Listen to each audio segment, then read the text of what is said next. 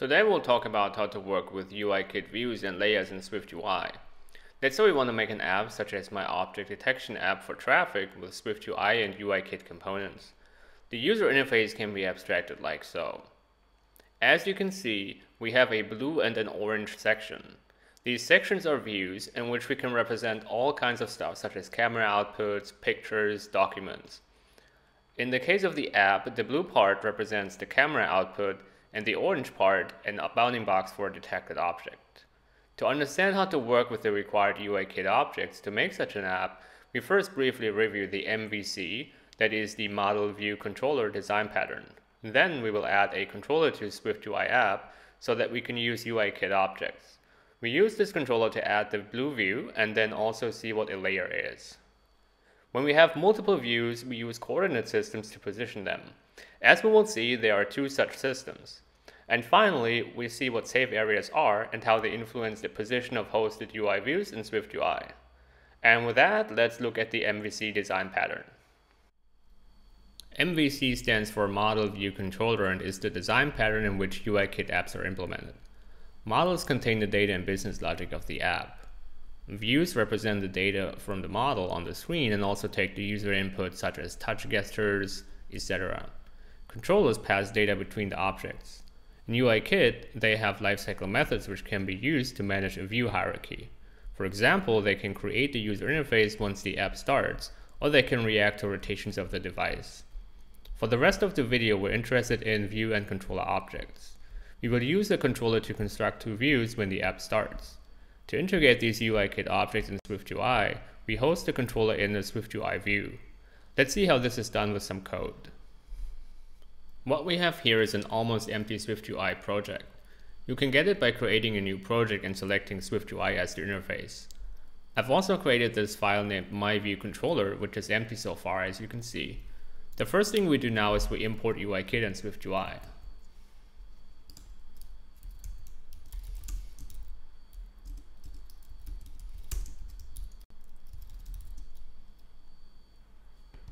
And now we can create a UIVieWController object.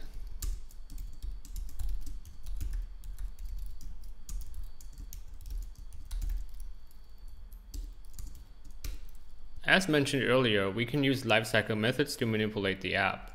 For this demo, we want to show two views once the app starts. We can use the viewDidLoad method to create and position the views.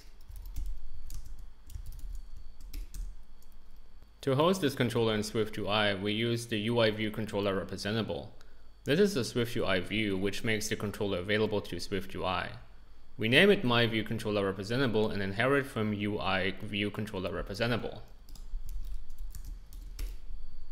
Let's see how we can fix this error to conform to the UIVieWController representable protocol. So now we have the two methods here. And the first one lets us create the view controller. So what we want to do here is we just want to return the view controller. And the second one lets us update the view controller, but we don't need it here, so we just keep it blank. And with that, we have the representable, which lets us integrate the controller into SwiftUI as you would any other SwiftUI view. To do so, we go to Content View and we delete all this stuff, and we just add the representable here, and it should show up.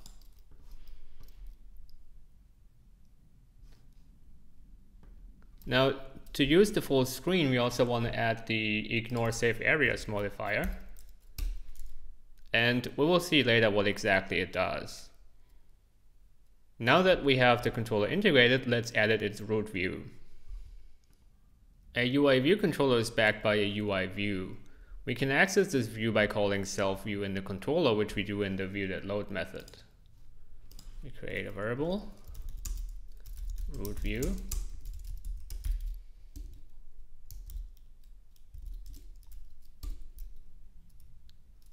We can use this to change the view's background color to blue, for example. UI color blue. When we run the preview now, the background should be blue. Next, we can create a second view and make it orange. We call it subview, it's a UI view.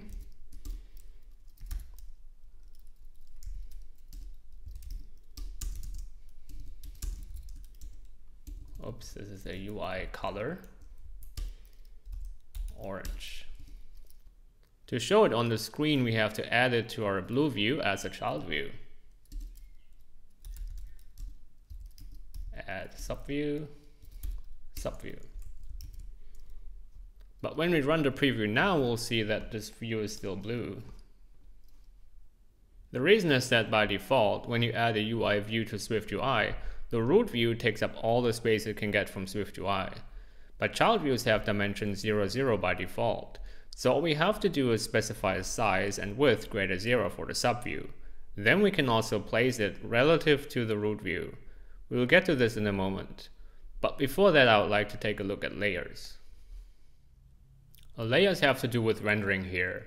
In general, rendering in iOS apps is handled by the core animation framework, for which we have documentation here. I won't go into much detail, but as this headline says, layers are the basis for drawing in iOS apps. In fact, UIViews and UIKit use core animation layers in the background to render their views. So basically, a UIView is a wrapper for a core animation layer. When we defined the background color in our root view earlier, what happened in the background was that the background color of the layer which is backing the view was changed. In general, it is recommended to manipulate the views and not the layers directly. Drawing shapes like rectangles is done best with layers though. We can access layers by simply calling layer on a view. Let's go back here and delete all of that, and let's use layers instead. So we can call root layer is self view layer. This then allows us to change the background color with root layer background color, and now this is a CG color. And then if we want to make this blue, this needs to be 0, 0.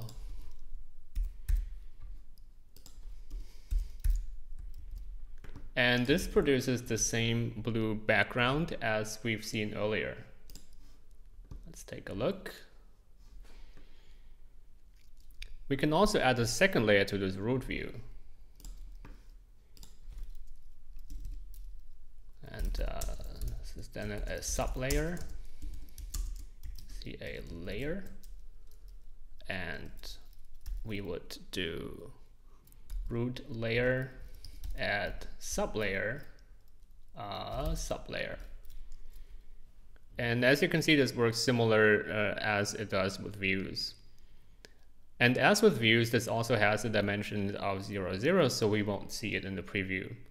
To understand how to change the sizes and positions, we have to take a look at the coordinate systems in UIKit. In UIKit apps, the origin of the coordinate system is in the top left corner. Note that the view is always rectangular, so the rounded corners of the iPhone actually obscure parts of the view. As you can see, we are ignoring safe areas here. When we don't ignore them, the view is shifted downwards. The origin of the coordinate system is now here. It is important to understand that this does not change the dimension of the view. What it means is that the bottom part of the view is actually now outside of the device's borders, as illustrated here. Unlike the top safe areas, the bottom safe area is overlaid over the view, as you can see. Knowing this, we can now place our orange subview. We can set the dimension and position in the parent's coordinate system, the one we just saw, by using the modifier .frame on our subview. To do that, I'll just delete the layer stuff here and put back the views. So we have the background, the root view in blue, and we have the subview in orange. And now what we can do is we can do subview.frame, and this is a CG rect object, and here we can specify dimensions, and we'll just do 100 and 100. So that's the position, and then it has a width and a height. And when we now check the preview, we should see the orange subview positioned inside of the blue view. We can also work with a coordinate system relative to the current view. To do that, we just use, instead of frame, we use bounds, but we don't do this here. As you can see, the view now takes up about half of the height of the screen, and we give the view a height of 400. But the iPhone 13, which this one is here, has over 2,500 pixels in height. So why is the height almost half of the screen? The answer is here in the documentation. Drawing uses a logical coordinate space which uses points instead of pixels. Each point maps to a number of pixels when the view is rendered on a device. That is to ensure that the app looks similar on all devices regardless of screen resolution. So we can look up the scaling factors here on the website, and we first see that iPhone 13 has 390 by 844 points, which translates to these pixels, and here is the scaling factor. Now that we know about points, we can look at how safe areas rob us some of this available space. Here are the sizes in points of safe areas for the iPhone 12 and 13 for both portrait and landscape orientation. In portrait orientation, our visible height of 844 points is reduced to 763 points. Note that, as mentioned before, the top safe area robs us 47 points in height and pushes the view downwards. So the coordinate of the top edge of the device is now at height -47. The bottom safe area, however, just obscures the view. The width remains at 390 points. And with that, we've seen how to work with UIKit views and layers in SwiftUI. We can use this knowledge to build apps which use UIViews, such as object detectors. I hope you find this video useful. If you have any questions or comments, please let me know. See you in the next one.